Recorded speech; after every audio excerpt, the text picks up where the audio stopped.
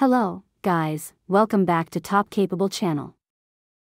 If you recently got a new iPhone, or want to transfer photos from one iPhone to another to free up space, this video will introduce you 3 simple ways to transfer photos between iPhones easily. Method 1. iCloud. Actually, if you enable iCloud Photos, your iPhone photos will be automatically uploaded to the cloud for safekeeping, and then you can download photos from iCloud on another iPhone.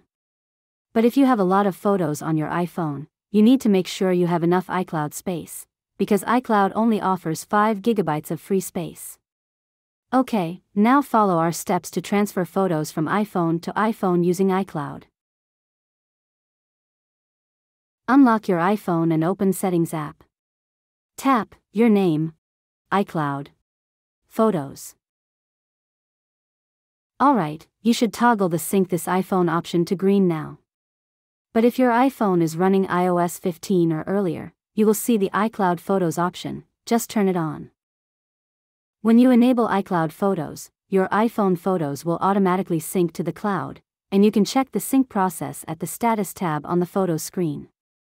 Now, on your new iPhone or another iPhone that you want to get photos on, go to Settings, Your Name, and sign in with the same Apple ID.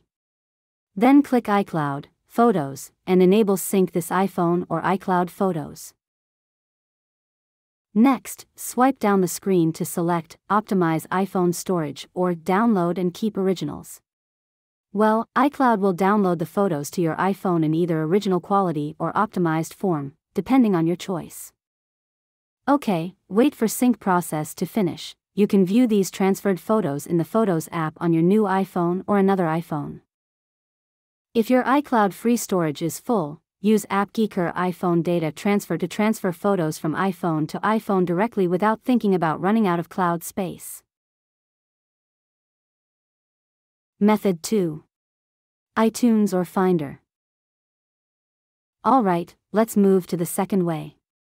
You can transfer photos from iPhone to iPhone using iTunes or Finder. If you have macOS Mojave or older or a Windows PC, use the latest version of iTunes to do this task, but for macOS Catalina or newer, you should use the Finder. Connect your iPhone to your computer with a data cable and launch iTunes or Finder. In iTunes, find the iPhone icon here, click it. Then locate the Summary tab in the left sidebar. Go to the Backup section. Select this computer and click Backup Now. If you are using a Mac with Finder, in the Finder sidebar, select your iPhone. Then go to General tab. Select Backup all of the data on your iPhone to this Mac and click Backup Now. When the backup is finished, disconnect your iPhone from that computer, and then plug another iPhone into the computer. On the same page where you performed the backup, select Restore/Restore iPhone. When you restore a backup of your previous iPhone to another iPhone, you will also get the photos it contains. However, it should be noted that during the restore process, your target iPhone's original photo library will be completely replaced by the photos in the backup.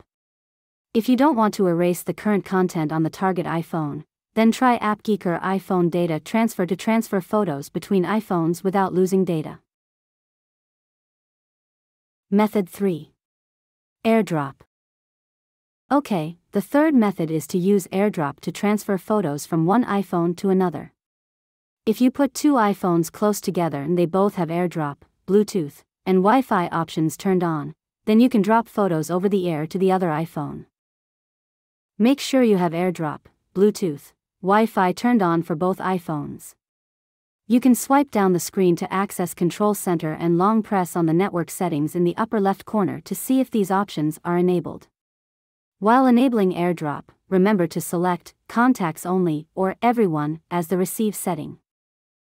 Now, open the Photos app and then select the photos you want to send to the other iPhone.